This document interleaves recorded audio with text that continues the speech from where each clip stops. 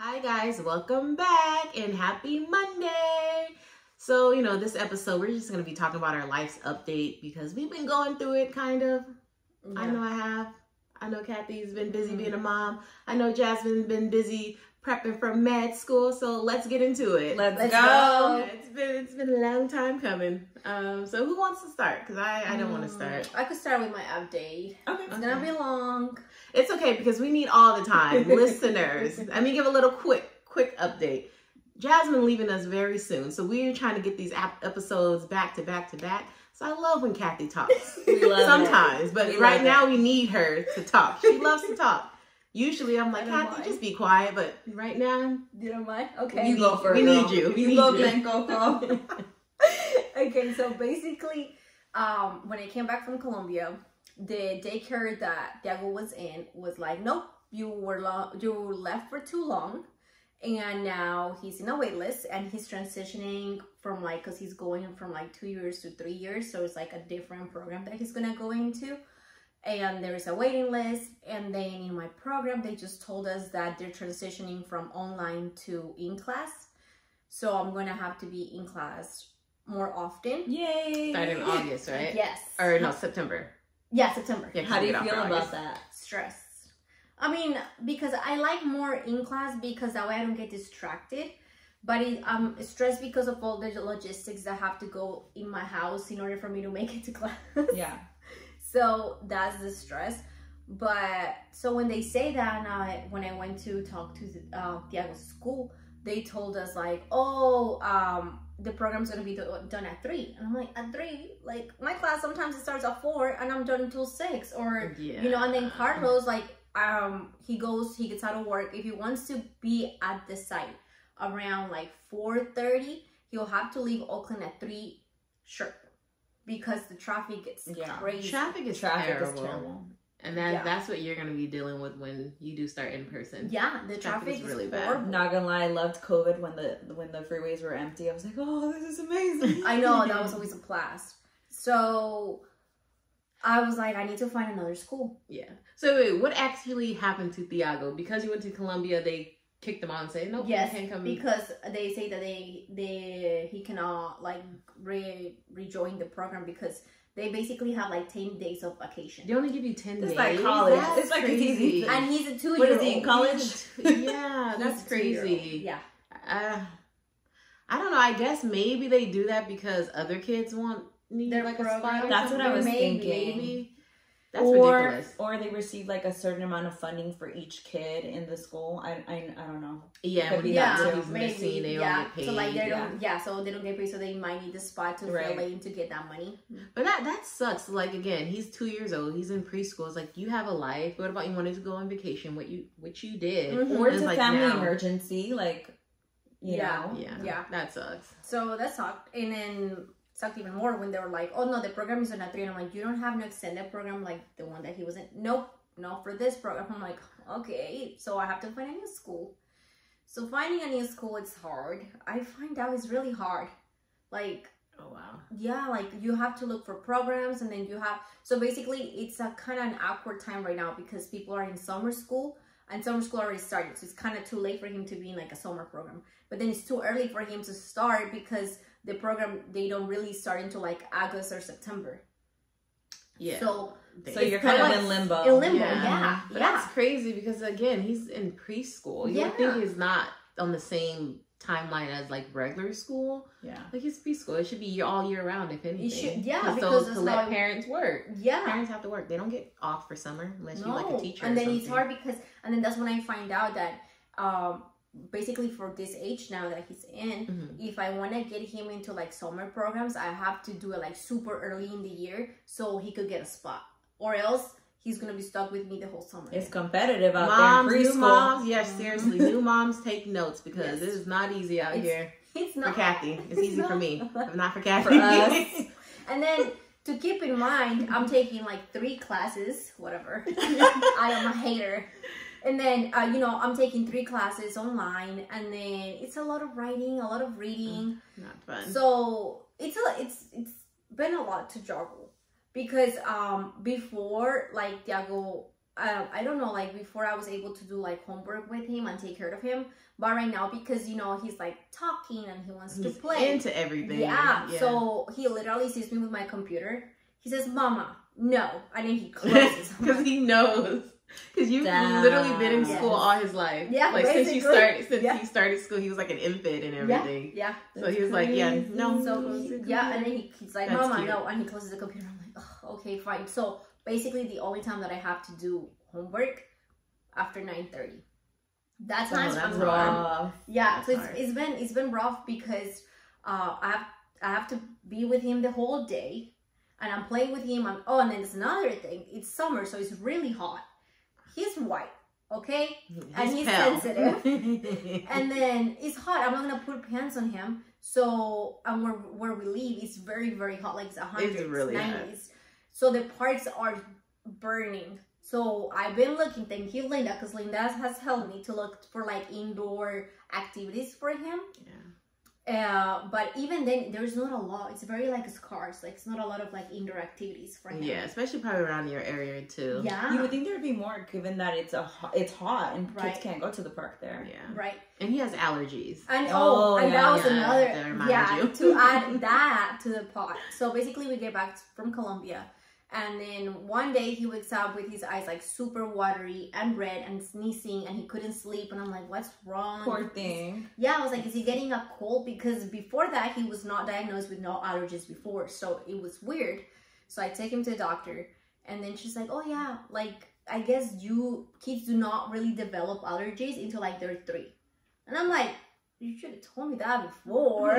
Like, And it's bad. Allergy season is so bad right now. It really is. Like it's at Horrible. its all-time high. horrible. So he wakes up in the middle of the night, and then he like throws himself like to his mattress and starts like going like that because he's like, His nose no itchy. more Poor thing. Yeah. And he And doesn't then- like understand it. You no, know? he doesn't understand what's going on with Yeah. his body because it's never happened. That would suck. So I'm like, babe, what's wrong? And then he's like, and I'm like, oh my god. I'm like, I'm sorry, I can't give you anything for that. But so now he's taking a medication. That's another thing. Our health system sucks. Oh yeah, we can have a long conversation. When you start, like- Jasmine, when you start actually working in it and learning, it's No, It sucks. even as an EMT, like I see a lot no, of things like that you need being to... like a doctor. Yeah. It's so much you're gonna want to do, but like the system itself. That's- No, I know. I see, because like I'm like communicating with like, you know, like nurses and doctors and stuff, and I'll like tell them things and they tell me that they can. I'm like, so I see a little bit of it already. It's a money game. Mhm. It's Yeah. a monopoly. Yes. It's literally money. It's they don't everything. care about your. Well, What I've It's learned bad. so far is if you want to really help your patient, it's all about the way you worded things. Yep. The way you word things is going to makes get a you far. big difference. It's very Yes. true. That's what my preceptor right now, my clinical instructor, same thing, is telling us right now. Like, kind of teach us. It's like, you know, there's ways around certain things. It's like you said, the way you word it to help your patients. Yeah. If Yes. anything. But anyway, so basically he had like a 10 a.m. appointment. Let's say it was early in the day. He really needed his medication, and they didn't give me his medication at all that day. So I went to the store and I found out like the generic kind of brand. Mhm. And then because dude, I'm like, he's not sleeping. suffering, yeah. So I need to figure it out. So I did, and his medication was ready 2 days after. So yeah, the health system sucks. So dealt with him being allergies, and then he got sick. So dealt with him with allergies, and he got sick. And Baby fever went away. yeah, girl, no. So then 24 hours I'm with him, and Oh, I cannot. it was really hard for me imagine. to like kind of assimilate or like kind of like get used to the situation again, because I've been with Diego before like 24 hours, but he was a baby, and then now he's a toddler. It's different. And so I literally put him to sleep, because since like we went to Colombia, Carlos has been working like from 9 to 9, and when he comes back, like that will sleep basically. So I put him to sleep, and then sometimes I'm so tired I fall asleep with him, and then Carlos comes and wakes me up around like midnight, and I'm like, dude, I have so much homework to do. And I'm like, why didn't you wake me up earlier? Not you getting mad at somebody else for not waking you Yes. up. Yes, I am. And then so now he knows that if I am in that room for more than 30 minutes, go and check, because that was like that was like really pushing me behind, because I would be like the whole Sunday sitting down, because Sunday's the only day that I have like Carlos there that he could like watch over Thiago, so I could fully focus on all my homework. So sometimes I'm sitting, I'm not gonna lie, like 9 a.m. all the way to like 11:30, just to turn in all my homework. I believe you. 9 a.m. to 11:30 p.m. Yeah, yes. I believe you. Yes, because it's a lot of reading, and I feel like it is. With these assignments, you cannot really like skim through it, because you have to write about it. So it's not like I could, and then that was another issue that I was having with one of my professors, well, two of my professors, because I'm very to the point. Like, if you ask me how are you, good. But if you don't tell me like to explain or why, then I'm not gonna say Right. it. So they were like, no, you need to like expand your answers, because your answers are good, but you need to expand more. They're very concise. And writing is hard. Yes, and I hate it. That's to add on to that. I'm the same way. Like, I just get to the point. Yeah. Like with the whole discussion, sometimes like I'll write like a paragraph, and then you know how you submit your assignments and you can't see your classmates' response until you until you reply, and then now you go edit it. Yeah, so like I'm writing literally like this much, a paragraph. I go on submit. There's students who literally write like 2 pages. Yes. I know. Like, what's wrong with you guys? Did you really have to make me look that bad? Like, come on. And then so what I do is like I'll like search to see if it's someone like me who only wrote a paragraph, and there's 3 other classmates that always write like a paragraph. So I was like, okay, I'm okay. I'm not the only one that only wrote a paragraph. And that's where I would have gone and kept writing. Yeah. I would have gone and kept writing. I was like, nope. No, because sometimes you don't even think like, what else am I going to say? But you have people that are just write paragraphs. So much. And the trick is, guys, because every semester you may get like a new professor. So the trick is for your first assignments to test the water. See how little you could do. Don't get yourself an F. Look, Jasmine shaking her head. So see, you gotta work smart. So so for me, I was like, okay, let's see how this professor works. I'll do a paragraph. I get full credit. Guess who's doing only 1 paragraph for the rest of the semester? Me. Yep. I learned that from Linda, because I was Yeah. freaking out. I remember it was like 2 semesters ago or something, and you're like, dude, just test the water. So Test like, the waters. The first and assignment, test it. Yeah, and then I was like, if I could get away just writing 2 paragraphs, I'm good. I'm gonna do it the whole semester, and guess what? I'm gonna pass with an A. Exactly. So you have students who write in literally 4 paragraphs versus my 1 paragraph, and we're getting the same points. I will say this. I'm not like that, but I wonder if that will change when I go to medical school. I can see Jasmine being the type that's writing 10 pages on the discussion post. Yeah, I'm for like, sure. I'm like, how you guys get everything done? Yeah, it's like, you don't have time for that. Because a lot of times those busy work. are busy work. They're trying to make up for the high tuition. Yeah. It's pointless a lot of the I time. will say this. There was a class that I took where I felt that the posts that we were doing were kind of meaningless and like didn't really help me understand the material. So I didn't put as much effort as I usually do. I'll say that. Because I didn't think it was useful. But yeah, she thought she was wasting her time. So yeah. So then, it's been kicking my butt. And then now I'm trying to find a school. So basically, I feel like in Oakland, I'm more comfortable because I lived here for so long. Like, I knew what schools were good, what schools were bad. Over there is like a new field. You're researching everything. Yeah. Environment, Girl, when I see these reviews. So I started looking. I'm like, okay, so I'm not like...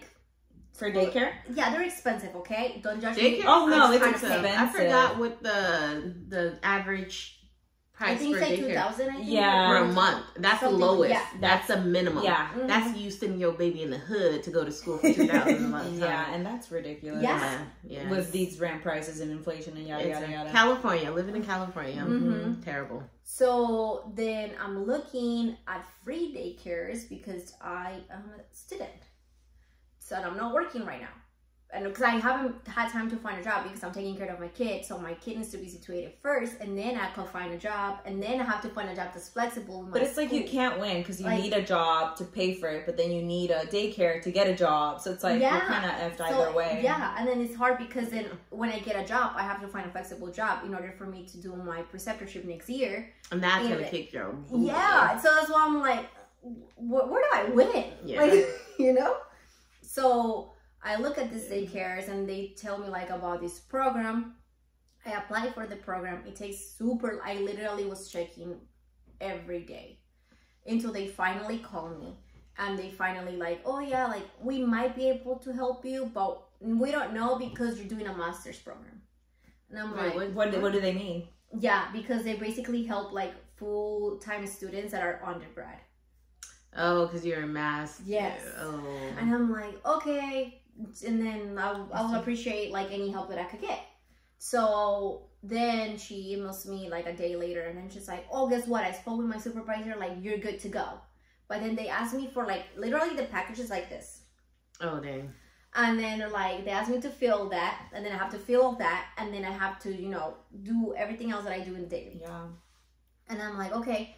So next thing you know, she's like, you need to fill that out. And I'm like, okay, but I can't. And then she's like, you need to find schools that accept this program that you're going in. And I'm like, okay. But can you give me a list so I don't have to hit up like every school? Oh, like they were just like, here.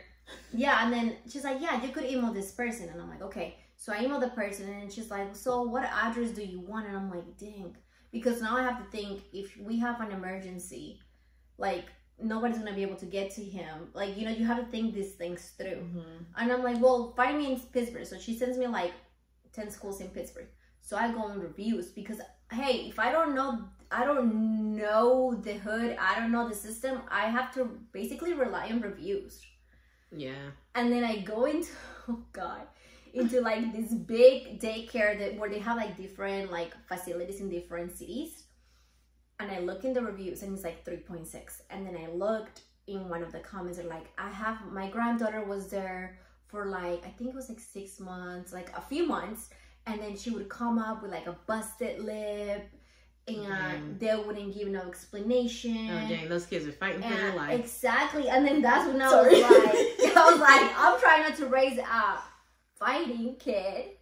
And when he already has it in his genes. Yeah. It literally sounds like survive the fittest. Oh dang. And I'm like, well, no, I'm not gonna send him to that daycare. Yeah. And it's crazy because the daycare she's referring to, my nephew currently goes there, but he's only it's not funny because he's only 6 months. So yeah, because his mom is like working and doesn't like can't like take care of him and like of course go to work. So she puts him there, and she's already having a hard time because he's always getting sick. Kids in daycare always get sick. That's they're around kids. But and then they have holidays off. So midweek, and it's like she was like, I think they're like taking off Juneteenth, they're taking off 4th of July. It's like, okay, I understand y'all want to celebrate these holidays, but some people still got to work. They should still be working those days. So and then I think the program ends like at 3 p.m. or something like that. So she was like, this is not working. It's hard.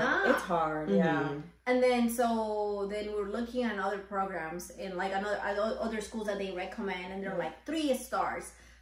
They just tell me that -1 star. It was like one comment was like, I went to talk to, because basically like they were treating the kids like they were in military school. Oh dang.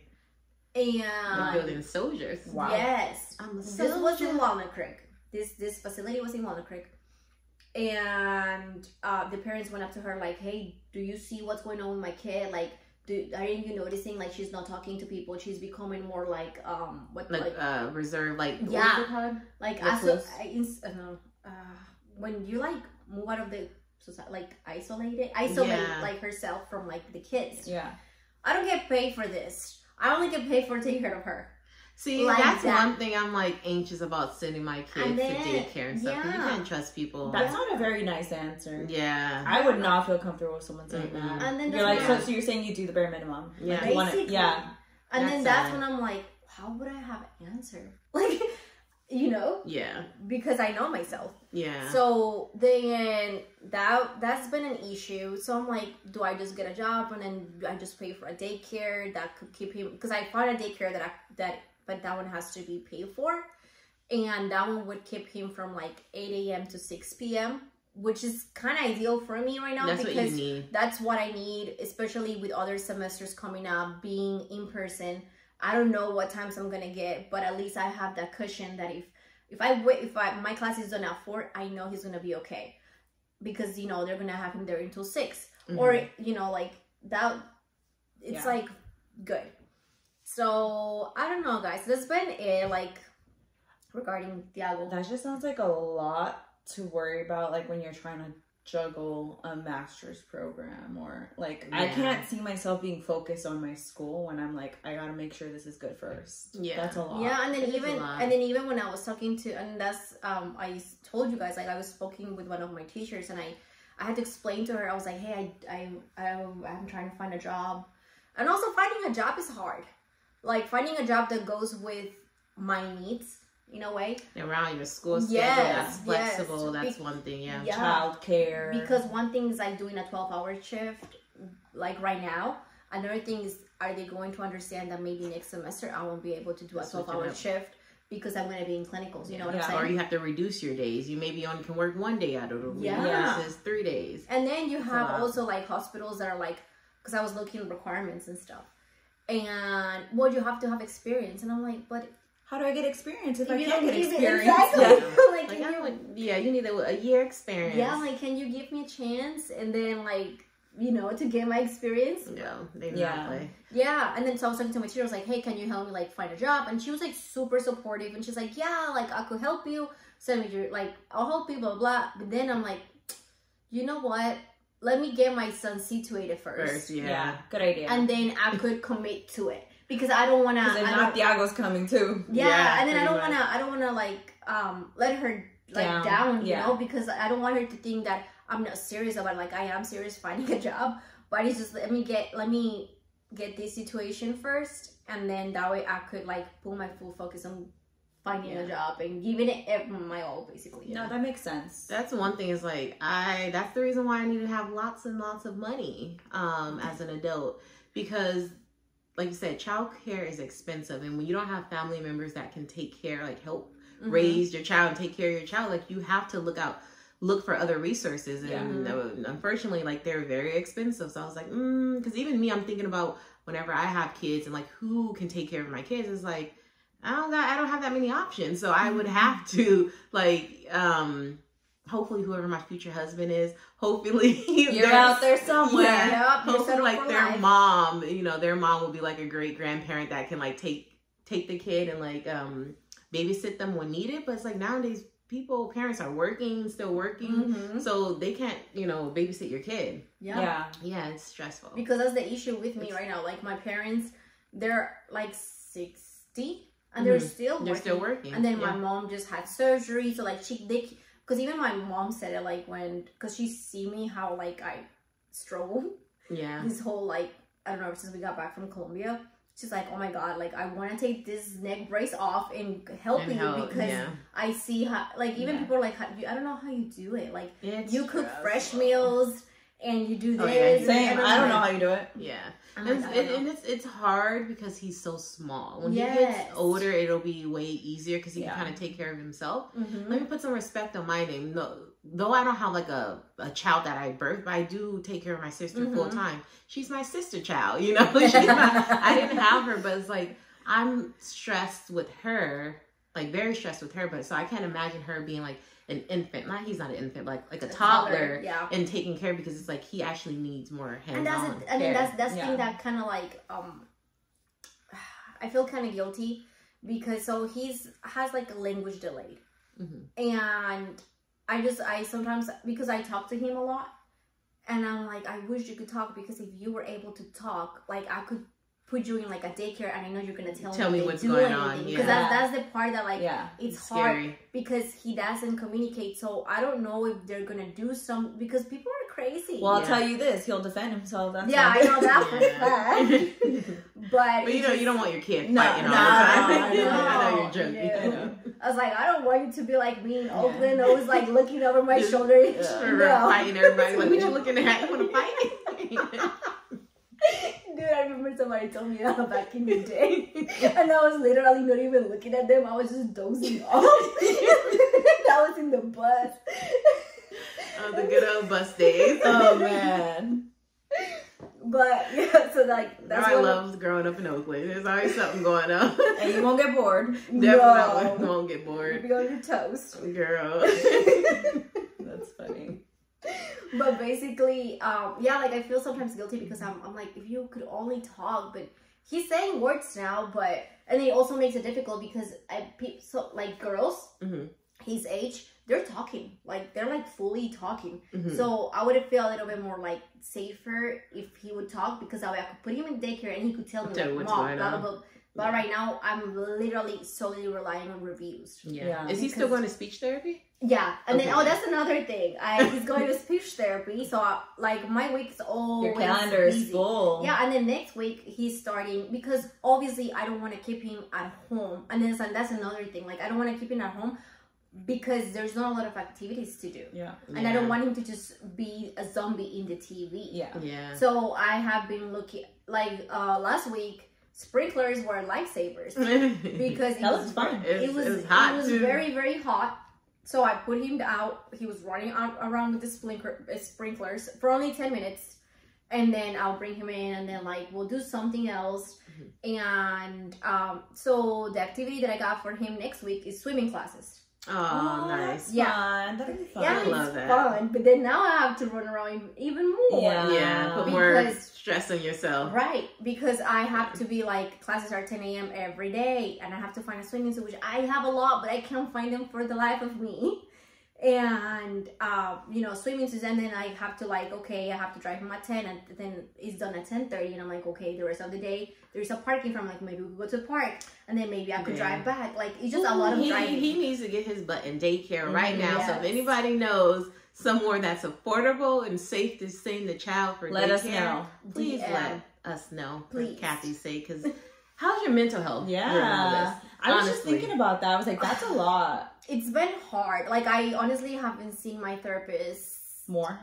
You haven't or have? No, I haven't seen her since I got back from Colombia, because I've been putting like kind of like in the back burner. You have and too much she even going texted on. me. She's like, "Is everything okay?" And I'm like, "Yeah, I don't even know when I would have." Girl, you better hurry up, because you still spending money. No. Did you pause it? Okay, I good. paused it. Okay, good. Yeah, because I'm like, I don't even know when, because like, so one thing that I'm putting as a priority right now is like my knee. So I've been doing like physical therapy, like my physical therapist, like 3 days a week, and then working out. But even then, it's just like, then my day just goes by real fast, and then I've been like really, really stressed out, and then but I try not to like take it off, like go off on people. Because like Carlos, he's like, he tries to joke when he gets home, and I'm like, I'm not for it, because like we joke hard, like I can see it. I can see it. Yeah, the dark humor that we have. And then sometimes he has like the nerve. I know he's joking, but then I get mad. Yeah, because right like, now you're not. Yeah, like yesterday he got home, he was tired, and then he took Tiago for like a bike ride. And then I was like, come on, Tiago, just help me, because at the end, and then that's the thing that I also feel bad, that sometimes at the end of the day, my patients are so like this. Yeah. Because I have to deal not just with Tiago, but with other people in my household. So I was like, come on, Tiago, like just put your shoe on. And then he kept moving. He's like, and then he laughing. I'm like, it's not funny, just put your shoe. I put the shoe, and then Carlos was like, why are you always arguing with him? Like, you always argue. And I'm like, I'm tired. It's not off. I was like, how do you know if you're not even here the whole day? You just got here. You're not. Yeah. And then he was like, I was just kidding. And I was like, no. I was like, yeah, you're over it. That's why. Yeah. So my patience has been really low. And then it's been weird because the only interaction that I have with like people that I like, it's like the adults. Here. And when we come to record the podcast once a week. This is my fun time. Yeah. Like me doing my makeup, me dressing up, like it's just when I'm here. Because the other days I'm in mom mood, which is like whatever you could get fast. And then, so yeah, I think that's been like kind of like stressing me out a lot. Like school has been stressing me out a lot. Yeah. I've been overall just like stress. And I can see that. I understand. That's very understandable too. Like to even add on like the low patience, because I understand, because I can only imagine with a freaking toddler living with them too. Yeah, and like having to raise someone like super small. Like thank God, like my Jay, like she's able to look out for herself if need to be, but she does still require a lot of care. So this week for me, I've been like super stressed and super busy and just tired. I'm so tired. So my patience is like this, like it's so tiny. It's very small. Hold that thought. Stay tuned next week for part 2 of this week's episode. Thanks for listening to this episode of PD3 with your hosts Linda, Jasmine, and Kathy. Make sure you like, comment, and subscribe at a potent dose of 3 so that you never miss an episode and your weekly dose.